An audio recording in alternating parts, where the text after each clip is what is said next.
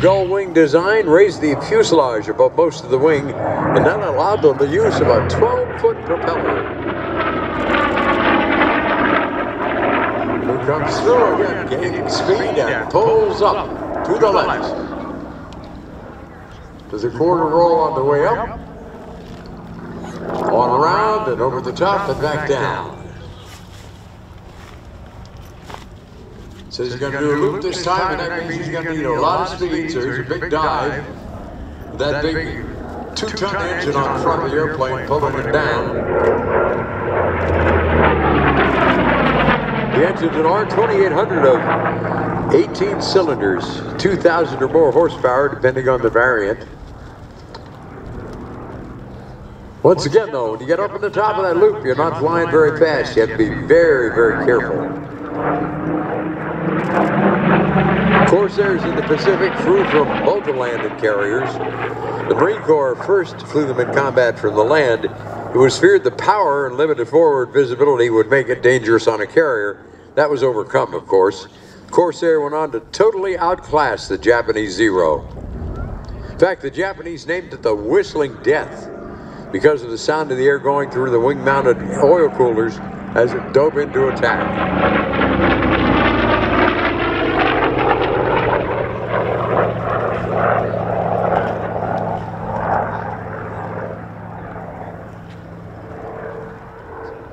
Up again, over that loop.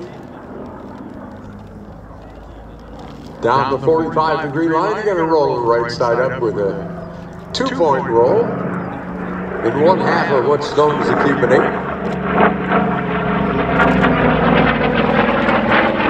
During World War II, Corsair shot down 2,140 enemy planes and only lost 189 of their own. That is a kill ratio of 11 to 1. Remarkable. They were also used in Korea in nighttime attacks on supply convoys because they could loiter over the battlefield longer than the newer jets.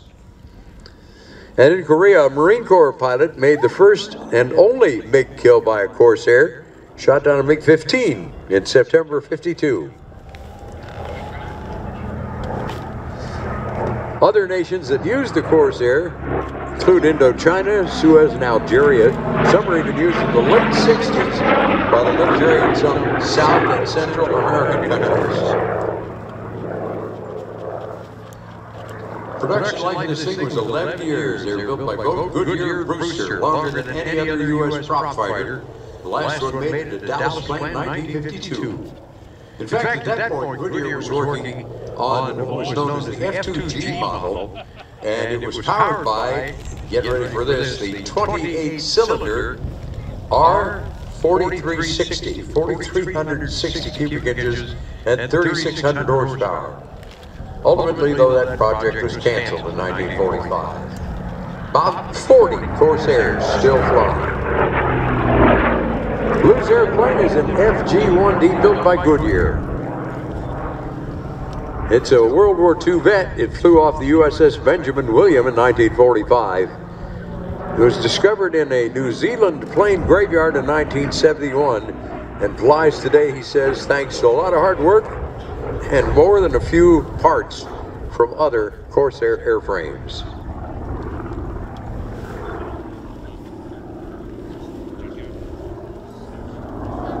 See that speed building up as it comes down around that turn.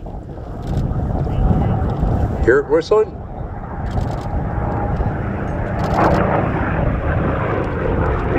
And he takes the airplane slowly around. In some ways, rolling slowly with the airplane is more difficult than, and doing it in a controlled fashion is more difficult than rolling the airplane fast.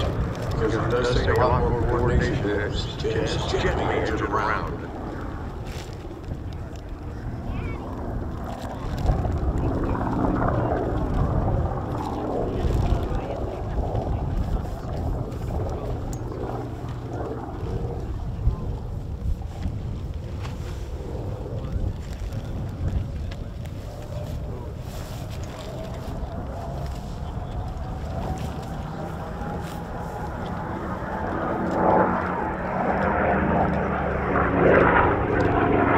Now, you hear that whistling noise during the dive. I heard it out there to the left as Lou came through. And that's where the whistling death noise name came from.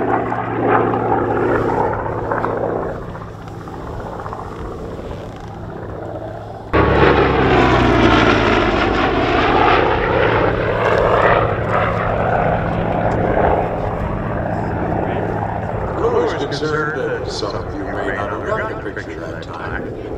So what he's going to do is he's going to go out to the left. He's going to turn around.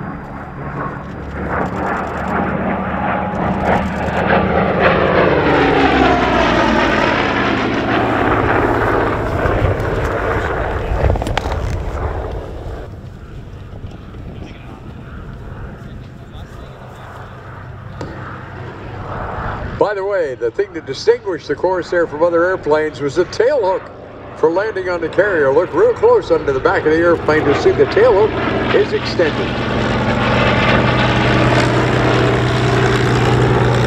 It landed on that carrier and had to snag one of the cables to keep from flipping off the other end of that short deck. Usually they'd go for the third cable.